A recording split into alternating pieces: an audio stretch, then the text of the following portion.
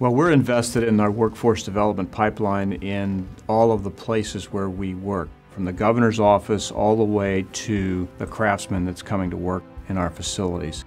If you think about on the manufacturing side, the people that are going into manufacturing today, they really require the ability to synthesize math and physics and those kinds of things. Sometimes when we have folks coming right out of a high school situation, they're not ready to apply that. And so we actually have to do a lot of training in that regard. We have to turn really motivated, highly energetic, passionate folks into shipbuilders when they come in our gates, and so we invest heavily in that process. The fact is that we provide an apprenticeship, a qualified, certified apprentice program for particular crafts for people who are interested not only in learning their craft, but also eventually moving into the leadership ranks in our company.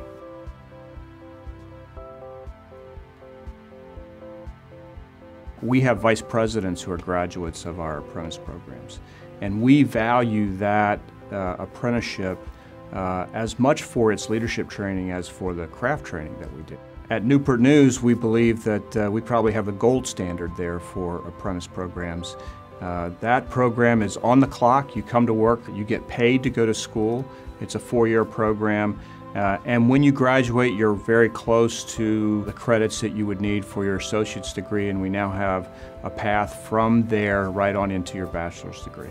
I can't say enough about our co-op programs across, whether it's engineering co-ops or in our business management areas. The co-ops that we have, it actually does a couple of things for us. It gives us a chance to see new talent and keep a close connection with the universities who are kind of on the front edge of some of the new technologies that are out there. So that's one way for us to stay in touch with that. By the end of that semester, more often than not, they're interested in a much longer commitment from us, and we're interested in a much longer commitment from them.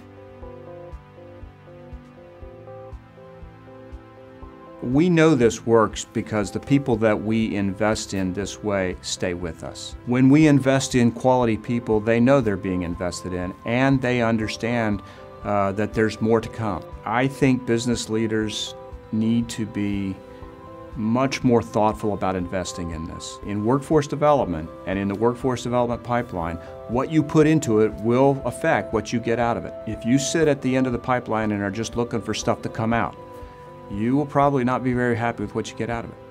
But if you're involved in it, and you're involved in it in all levels, you'll get to a place where you kind of wonder, how did you ever not do this? And once you start doing it, you can't stop.